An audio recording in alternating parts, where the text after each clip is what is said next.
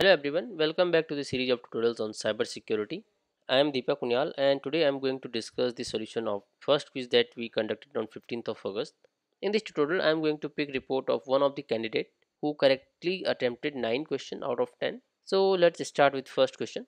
The first question is what does the following command does, and it's based on grep command. So the first thing here is this -v, which is very important. And what does this -v do? In case of -v, selected lines are those which are not matching any of the specified pattern. And which pattern we are mentioning here? Unix and Linux. So it means we'll find out all the lines in a file which do not contain the words Unix or Linux. And you can understand why others are wrong. Coming to second question, given a list of subjects and you want to append an element at the end of the list. So which of the following is correct? So if you try to do this, it will not allow you to do so, because in this way you need to assign an iterable. So you can put square brackets in the beginning and in the end of this element, but still after that it will assign only that element to this complete list. So after this subject will have only one element. Clear? So that's not correct option. If you look at the second option, it is trying to append element at the end of the list, but try it for the list of any length, suppose 4, and is trying to assign element at the fourth index, which really does not exist, and that's why we'll give an list index out of range error, and due to that it's an incorrect option. In this case, it is similar to the first part, and it will also accept an iterable which is done in this part, right? So it will append the element at the end. So you can run the program and see its output. Now coming to third question, what will be output of the following? So we have a subjects list here which contains 4 programming languages: Java, Python, C++, and PHP. And then we are trying to print out. Here I have written name list. It should be subjects here. So subjects, and then pick the first element, which is Python. And after that we are applying one more indexing here, which will be applied on this Python. And we are picking -1. That means n should be the answer. And here is the correct output. Now coming to fourth question, it is based on cut command, and if you look at the file, it is etc password file which contains details of all the users. The first entry is username and the last or seventh entry is list of all the cells corresponding to a particular user. So we are trying to pick seventh entry, which is cell of the user, and all the delimiters are based on this column, which is as per the delimiters of this file. So we are actually listing out cells for each user, and that's why this B option is correct. If we would have written F1 here, in that case this first answer would have been correct, right? Now coming to fifth question, what will be output of the following Python code? So we have some data here which is a list 239, and then we are trying to use list comprehension. So when we are doing this thing, x for x in data, look at this thing, this is very important here. So when we are talking about data here and we are putting square brackets around it, this means we are putting square brackets around this list, right? So in that case it's a list of another list. Clear? And the outer list will contain only one element, and that is a list which is 239. So when it is saying x for x in data, that means we are picking it complete list and parentheses or square brackets around it. So it means it's something like this, right? And we are doing it 3 times for x in range 3, that means 0, 1 and 2. So another one for this, and after that another list, and all this is created inside a list or these square bracket. So this first answer is correct. Clear? If you want to understand this correctly, I will run this thing in the terminal for you. So I am copying this. Now see the data, then try to check data and square brackets around it. Now you can see it is a list and it has something around it which is square brackets.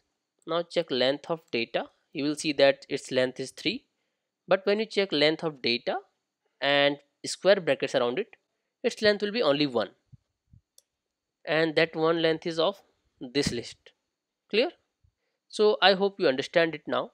I can copy this thing for you and run it here.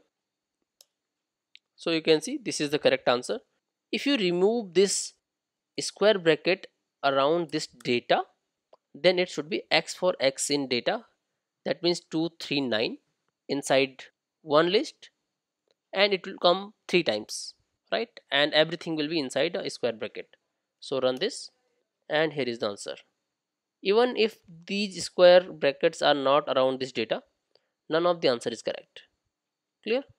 But with this square bracket, the first answer is correct. So now moving to sixth question. Please fill the blank at statement 1 so that program prints Fibonacci series starting from 0. So program of Fibonacci is very simple in Python. So when we are having two variables a and b, one is starting with 0 and another with 1, and we want numbers from 0, so we are printing a first. So every time we are going to print a, right? So that means now we need to change the values of variables, and if you look at these options, only this seems correct. We are assigning b to a and a plus b to b, so this option b is correct. Now coming to seventh question, it's a very important question, and I will tell you why it is important. So if you look at this, we have a loop outside, so it's running starting from 2 and going till 999. If you look at the option, it is listing even and odd numbers, so this is not the program for even and odd, so first option is not correct. Of course, list all the prime number and non-prime. So if you look at these three options, you can understand that this program is talking about prime and non-prime only, right? But now we have to look at the range it is talking about. So it is saying that between 2 to n and excluding 2 and n. So if you look at this range, it is not excluding 2, right? It's including 2. So go to second one, 2 to n including 2 and excluding n. So this seems correct. Now coming to fourth part, excluding 2 and including n. So this is also wrong, but this seems correct. One important thing you can ask here, why this else is coming here, and can we write else without if? So answer is yes. In other languages like C, C++ or Java, it's not allowed, but in Python you can write else with the loops, and else just after for or while loop is executed only when the loop is not terminated by a break statement. So whenever this loop terminates and break statement is not executed, in that case it will print n is a prime number. So why it is doing so? Because loop has ended and it has never said that it's not a prime number, but loop has ended, that means it should be a prime number. If you have ever made the program a prime number, you might understand this logic. If you don't understand this, you can write your doubt in the comment and I will try to clear that. Okay, so now coming to eighth question, which of the following statement is false? So read this again. It is talking about false statement. So this is true. Virtual machine uses software instead of physical computer, right? So virtual machine like VMware or VirtualBox are softwares. So they are actually using that software, right? Not the physical computer system. And that's why we say that it's a virtual thing. Second option, only one virtual guest machine can run on a physical host machine. So this is incorrect. We can run multiple guest machines over a host machine. So we have got the answer. But let's read other options also. Virtual machine allow a business to run an operating system that behaves like a completely separate computer in an app window on the desktop, and this is correct. Whenever you install a guest system on a host, it runs like a separate system and it seems like that a separate computer is running. Clear? Fourth one, VMs can run multiple operating system environment on a single physical computer, and that's correct, saving physical space, time and management cost, and that's true, right? Now coming to ninth question, this is based on grep command, and what does this do? This is trying to find out this pattern. And what is this pattern?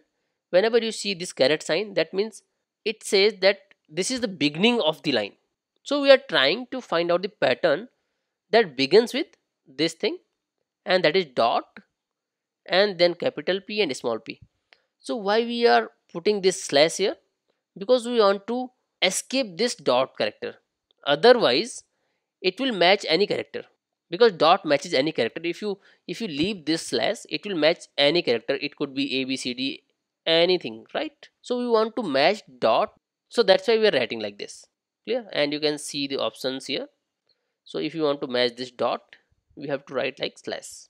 So you can say why this is not correct, because it is saying at the end of line, but we want it at the beginning of the line. Similarly, all occurrence of the pattern in a line not in a line but in the beginning of the line, and that's why this C is correct. Now 10th question, which of them is immutable data structure? So you already know that list is not immutable, dictionary is also not immutable because you can change the values in the dictionary, and set is also not immutable, but tuple is immutable data structure, right? So this is how we have covered all the question of the first quiz. So if you have any doubt or query regarding any of these questions or their solution, please write your doubts or queries in the comments and I will try to respond back. So see you in the next video with some new concept. Till then, thank you so much.